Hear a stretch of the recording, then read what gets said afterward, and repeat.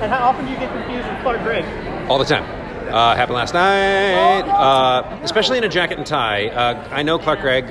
We've done some things at Largo in LA together, and have met several times. And in person, it's not really that direct.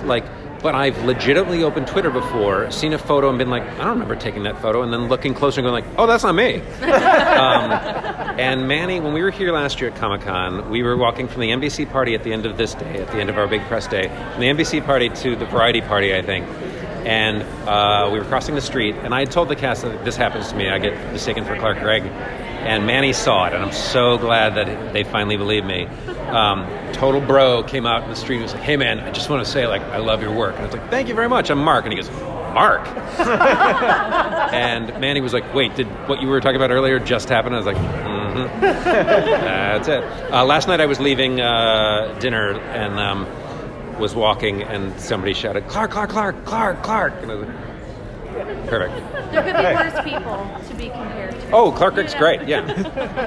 But it's remarkable when people get disappointed that I'm not Agent Coulson. Yeah. Okay. So this season, what are you most excited? I mean, it's the final season, so do you have anything like, okay, I want to make sure my character checks these boxes? Sean's an eternal being, so to seek evolution would be a mistake. No, I mean, it's, this is in one sense, sort of a workplace comedy. Sean and Michael are co-workers, right? So it's kind of the apples and oranges and the tension between those two characters.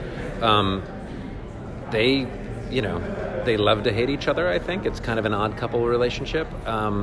And there's some of that in this season. It's I can't wait for people to see it. I could describe word for word what happens, and it would make no sense to you. I'm not going to do that. Sorry, I probably have to move on. Okay. Oh, that was a minute. That was 2 minutes. Oh well. Go for it. Okay, so my question was, have you had a favorite scene partner? I mean, you know that I'm in scenes with Ted Danson, right? Right. Yeah, that's pretty incredible. But I will say that the immediate answer that comes to mind is something that, were you in the panel?